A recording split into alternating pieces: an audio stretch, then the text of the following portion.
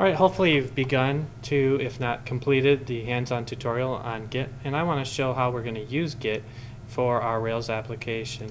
If you remember, we were able to get this simple web page up. Now, before we get any more details in, is when we should be working on setting up Git and being able to communicate already with each other. So what I'm going to do is store Git in a repository that I'm going to share on GitHub with you, and you're going to see how that all works together. So we've already created code, so we know that we can just set up the Git repository by running git init. And I'm going to edit a file that was created by the Rails command to be able to say, please don't store these files for me in Git. They don't make sense. Files like the database or temporary files that don't have any business being in the repository. I'm going to add one additional file to it. It's a file that's really helpful for Ruby to work with libraries. They call Ruby libraries gems. But it's not helpful when we're trying to communicate with each other and I've got one version of this file and you've got another version of this file on different machines, because they may think that we should be using slightly different software with each other. Now I can go ahead and add those files to the Git repository by using git add dot, because Git does this recursively. So all the files in the current directory are going to be added. We can see that with our Git status. We can see all these new files that were created for us are now going to be stored in our Git database. And normally when I do git commit, I just hit return here and type in a commit message. But for this very first one, I'm going to use this -m flag, which says I'm going to create a very simple commit message, initial commit.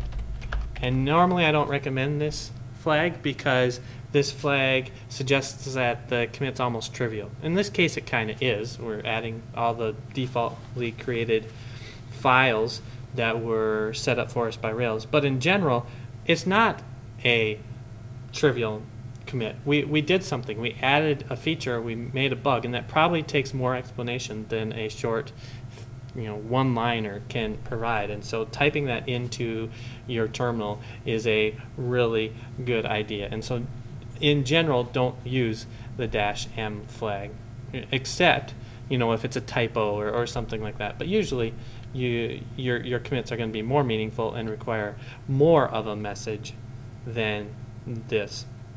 But this is a good example, one of the few good examples where this minor message is sufficient. So now that we've added that to Git, that's fine. It's on my machine. You don't have access to the files on my machine. I want to be able to share them with you. So I'm going to create a GitHub repository. And so you can watch me do that by just going here, and I'll call it the same thing. We'll call it Worship Together, and I'm going to make it public for you to be able to access. And I'm going to skip this step, noticeably, because it says to do that if you run git init, and we have done that, and so we don't want it to add new files because we already have the files that we want. So let's go ahead, create this repository, and you can see down here that it says to do these things. Create the repository and then add this remote. And so let's go ahead and do that. I'm going to do something that looks a little bit different. Remote add. I don't like the name origin for this repository because my origin is actually my local machine, and this is my publicly available one. So I'm going to give it a different name, and you can see that the name should be this right here. So let's make sure it's github.com/Geisler, just double checking that is correct, and then worship together.git.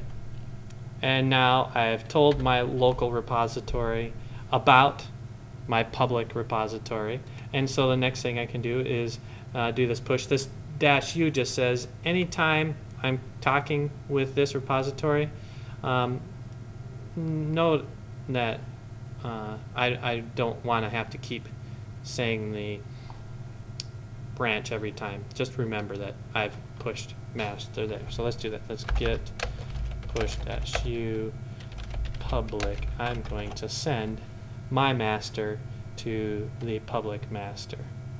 And we do that.